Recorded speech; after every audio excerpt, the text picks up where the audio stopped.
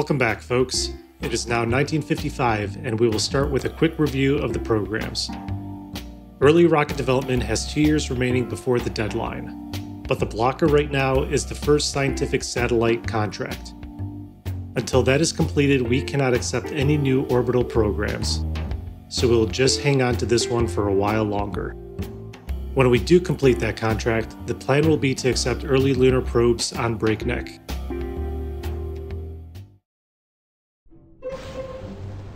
On the 1st of February is an R2 launch for a 320-kilometer downrange contract. Weighing in at just under 20 tons, this is fully fueled for 79 seconds of burn time, and does not include a film camera. The RD-101 completes a full burn, and transmits mass spec science from flying high and low orbit. This one has too much speed for a safe return, so we'll just watch this burn up on re-entry.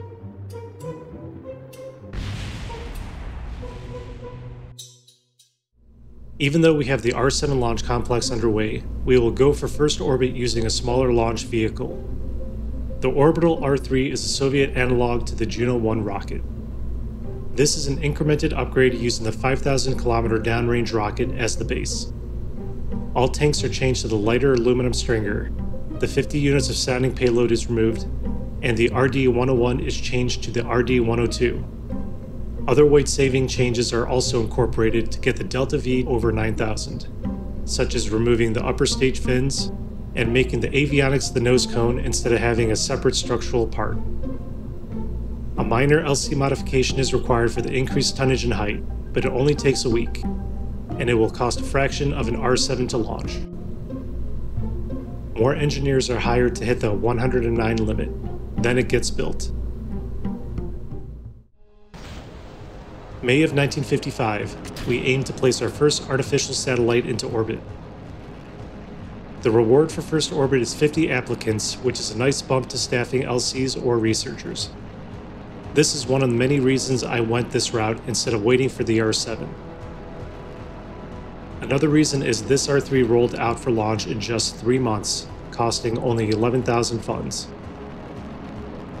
The R7, on the other hand, would need almost a year to build due to partial staffing and lower LC efficiency, and would cost 70,000 funds.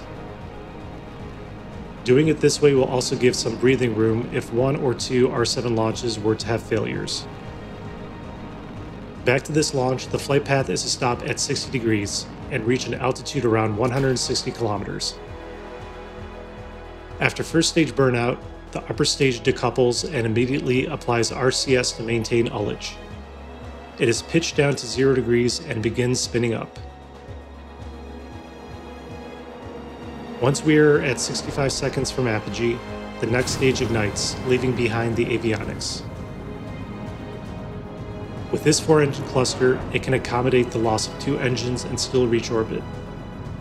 But the last stages must fire successfully and burn fully for the mission to succeed.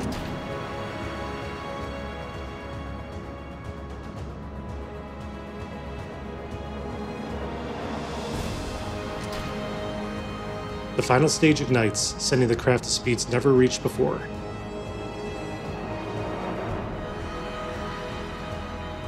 And then the spin of the camera, indicating that we have made orbit. With burn completion, the final orbital parameters are 159 by 943 kilometers. A success.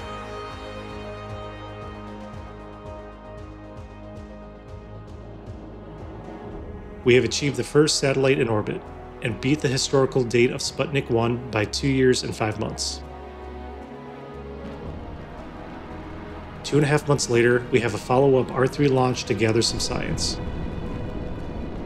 It's not feasible to gather mass spec science from suborbital flights due to the 2-hour collection period, so this experiment is launched on the R3. This will be the final launch of the R3 rocket family. The objectives of the heavy satellite program requires 400 kilograms and 1,000 kilogram payloads, so we will be completing those using the R7.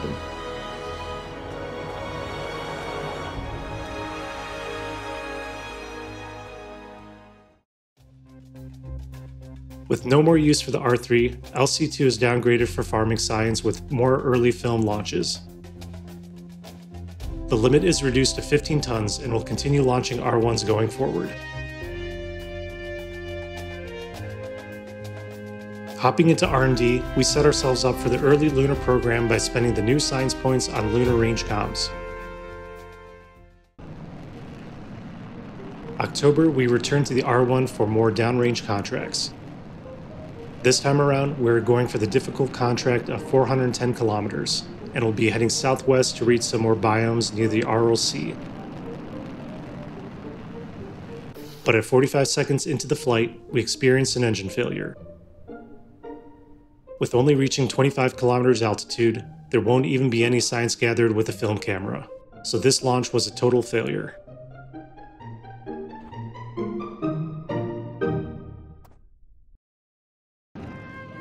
We try again 2 months later. Thankfully this time no engine issues. The biomes reachable from this heading are the desert, shores, and waters.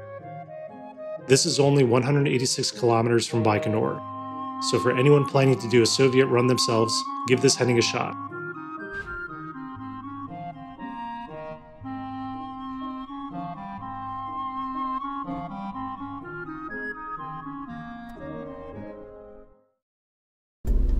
And now we finally reach the completion of the R7 launch complex 5 days later. A few extra hours for the research of 56 to 57 orbital rocketry to complete and into the VAB. For this R7, it'll be designed for the first scientific satellite contract. Satellite era science is still being researched, but we can begin integration. 56 to 57 rocketry does not have the engine configs to build the R7 like Sputnik 3. So the probe will include a U-2000 stage to give it the extra push and hit the orbital parameters needed for the contract. I've been building up a small surplus of funds to jumpstart the staffing for the R7, but even with 213,000 unlock credit, the unlock cost dipped into the budget, leaving only 5,800 funds once the rocket was added to the build queue. I also forgot about the unlocked leader from first orbit. So in admin, I settled for Arthur Valentine Cleaver to improve integration speeds.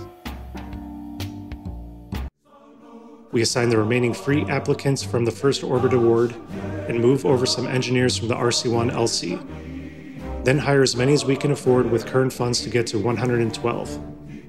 Auto hire is set to 500 engineers, and all that is left is warping until the end of the year. See you on the next episode when we will launch the massive R7.